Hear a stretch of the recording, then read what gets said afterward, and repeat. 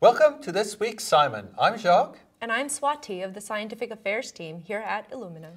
Today we'll be covering two research papers about pediatric brain tumors.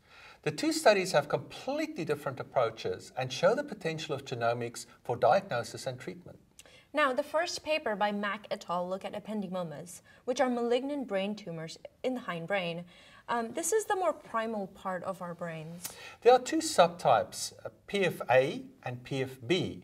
PFA occurs in infants and has a really poor prognosis, while PFB occurs in adolescents and adults and have a very good prognosis. So researchers used whole exome sequencing on 42 samples where they matched tumor with germline and found no changes in the protein coding regions. Interesting whole genome sequencing of 3 PFA samples and 2 PFB samples revealed a very low number of somatic mutations or insertion deletions. That is pretty unusual. You know, and so there may be an epigenetic basis for this cancer. You know, that's definitely what they were considering. And to test for an epigenetic component, the researchers performed MBD2 protein precipitation of methylated DNA and hybridized the enriched DNA to the Illumina 450K arrays. They found that the protocol also worked for FFP samples. So MBD-CAP stands for methyl binding domain protein capture. Extracted DNA is fractionated and incubated with biotinylated MBD proteins. These tagged proteins bind to methylated DNA, forming a complex, which is captured using streptavidin-coated magnetic beads. DNA is then eluted with increasing salt concentrations, purified, library prepped, and sequenced. Researchers used this method to identify that the two subtypes, PFA and PFB, have really very distinct methylomes. PFA has had higher methylated CpGs at targets that are silenced in embryonic stem cells by the polycomb repressive complex, PRC2.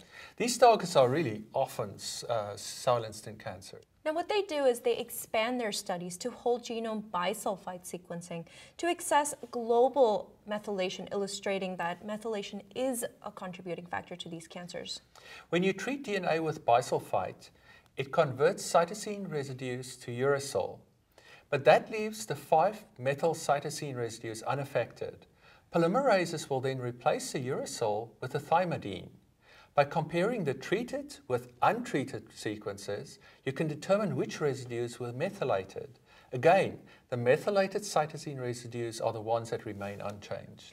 DNA hypermethylation by whole epigenome sequencing can help identify drugs that target DNA CpG methylation for therapy of untreatable disease. This paper provides a great example of the versatility of next-generation sequencing to be able to go from whole exome sequencing to whole genome sequencing to whole epigenome sequencing. But there are times when whole exome sequencing can help distinguish between cancer subtypes. In the paper by Brastinianos et al., they used whole exome sequencing and identified mutations that could distinguish between two cancer subtypes. To select the optimal treatment, the physician needs to know the correct cancer subtype.